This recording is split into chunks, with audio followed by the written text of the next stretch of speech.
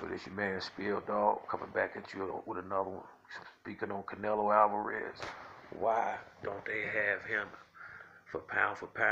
I have no idea. It got to be biased to people who is deciding who is the pound for pound, because how can you put any guy from 160 on down ahead of Canelo? Which one? What guy from 160 on down can beat Canelo? Nobody. What guy from 160 on down has the resume that Canelo has? Nobody. Canelo went 24 rounds with Triple G. Didn't get knocked down once. Didn't get seriously hurt, not one time. Triple G done banged out some great fighters. I mean, banged them straight out. So how come Canelo not getting his respect? I don't understand that. I'm not a fan, boy. I like good boxing.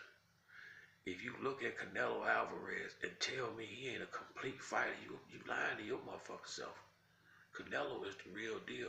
The man got a beautiful jab. He got beautiful footwork. He move around the ring wonderfully. He got great body shots, a great left hook, good right hand, great chin. He proved that fighting 24 rounds with Triple G and not getting knocked down or out. They've been in the ring with all the best. He got good defense. Now, like I say, the only thing you can say about Canelo is in a few big fights, it's like in the 12th round, he might have gassed out a little bit and was trying to, move around and kill the clock. But outside of that, you can't really find a flaw or crack in the man game. Danny Jacobs finna fight him in May. Danny Jacobs finna get schooled. And I like Danny Jacobs. I got respect for him. I got respect for his trainer. He will not beat Canelo. It's not gonna happen. Not gonna happen. It's nice to, ooh, yeah, he bigger, yeah, he got the reach, yeah. Canelo done dealt with all that. He is finna disrespect Danny Jacobs' glamour. That's what's finna happen. The boy is not whooping Canelo. Ain't none of them cats ready for Canelo now. That's a good payday. I will fight him for the money and for the experience to fighting the best. But thinking you finna get in there and beat Canelo, you gonna have to show me that. I don't see it.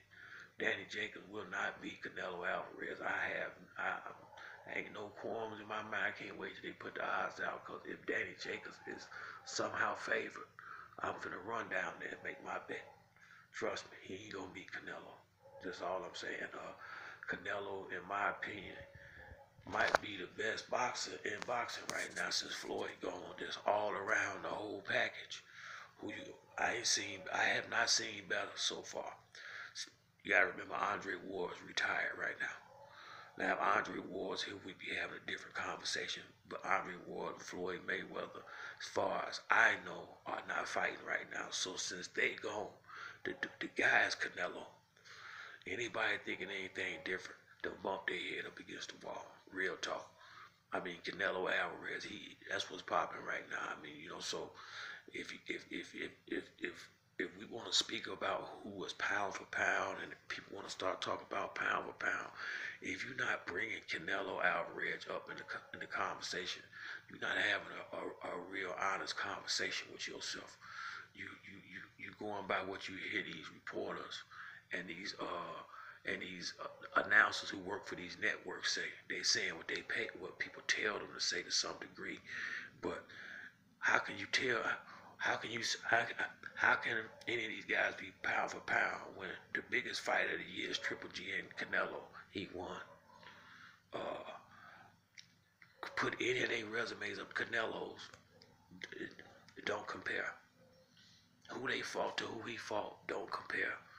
So I mean, until these guys start stepping up and fighting the level of competition that Canelo's fighting and winning, they don't deserve to be even spoke on nowhere close to ahead of Canelo. Like I say, now after you put him up number one, I say between Keith Thurman, Errol Spence, Terrence Crawford, however you want to go to 1 to 2, 3, and 4, I'm fine with that. Pacquiao, I'm fine with all that. But Canelo need to be on the top of that list. That's all I'm saying. If you agree with me, leave a comment. If you like the video, subscribe. That's it for this one. I'm out. 1.